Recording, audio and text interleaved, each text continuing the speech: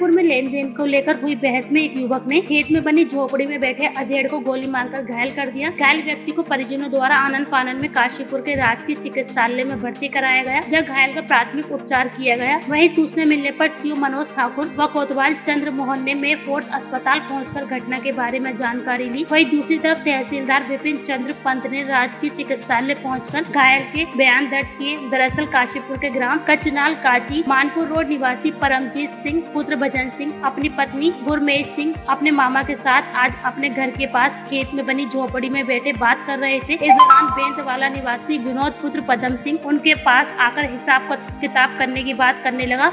हिसाब किताब के दौरान हुई बहस में विनोद ने थैले से तमंचा निकालकर परमजीत सिंह पर फायर कर दिया। गोली लगने से परमजीत सिंह घायल हो गए। परिजनों ने आनन फानन में परमजीत को गंभीर हालत में राजकीय चिकित्सालय में भर्ती कराया। सूचना पर सीओ मनोज ठाकुर व कोतवाल चंद्र मोहन सिंह ने राजकीय चिकित्सालय पहुंचकर घटना की जानकारी दी। फिलहाल पुलिस मामले की जांच में जुट गई है। वहीं तहसीलदार विपिन चंद्र पंत ने राजकीय चिकित्सालय पहुंचकर घायल के बयान दर्ज किए।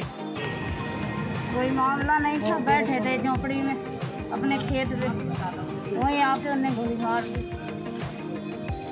किस विवाद क्या है, किस विवाद को लेकर? विवाद उनसे कुछ नहीं था। किस जगह की घटना है ये?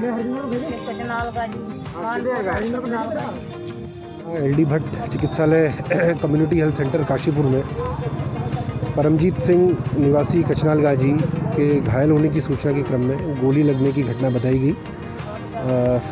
कोतवाली काशीपुर की सूचना पर मैं यहाँ पर उपस्थित हुआ हूँ और उनके जो भी डाइंग डिक्लेरेशन है, मृत्युकालिक बयान, वो लिए गए हैं। सर मैं अपने मड़ैया में बैठा था, मेरे बच्चे भी साथ में बैठे थे, कुछ भाई बैठे थे मेरे पास। एक आदमी आया, हमने सीधा पेट्रोल से गोली मार दी। आप जानते हैं कौन था वो? हाँ, बैट वाले का था।